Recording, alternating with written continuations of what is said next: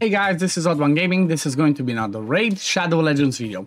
Today's going to be a little bit of an exciting one, but at the same time it's going to be a short one.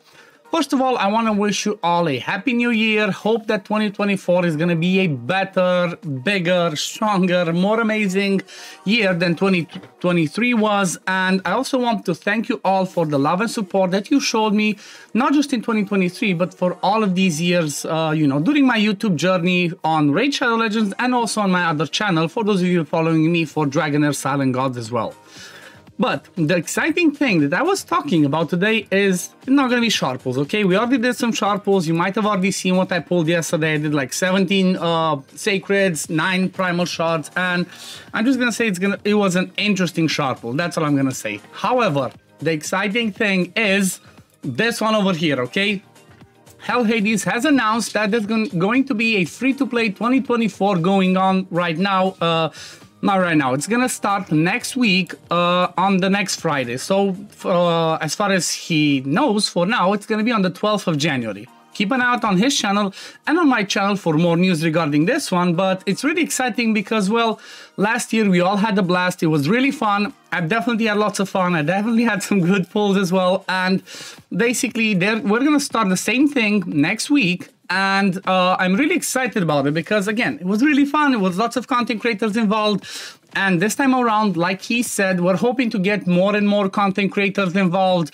He suggested some pretty fun things like, having a time limit of about 2 months. That's from what he said. And having people be paired up in groups of 4, okay? I'm going to have the link to his video as well posted at the end in the description and in the pinned comments so you can go check it out as well. But it sounds like it's going to be fun, okay? It's going to be teams of 4, so the community can get involved. Same thing as we did last year. They're going to have it on their website set up. They're going to try and make it so like the 4 teams will be put together. So if you want to join with your clanmates, with your friends, with some teams of 4, make sure you follow us and join this challenge because it's going to be fun. And at the same time, again, like Hell Hades mentioned, even though you want to just join on your own, because you might not have a team, just do it, and we're going to find some teams, we're going to sort you guys out, and yeah, it's going to be something fun. And I guess there's going to be some challenges, points given for factional progressions, for dungeons, for clan boss, Doom Tower, maybe even the Curse City if you do manage to open it in 2 months. So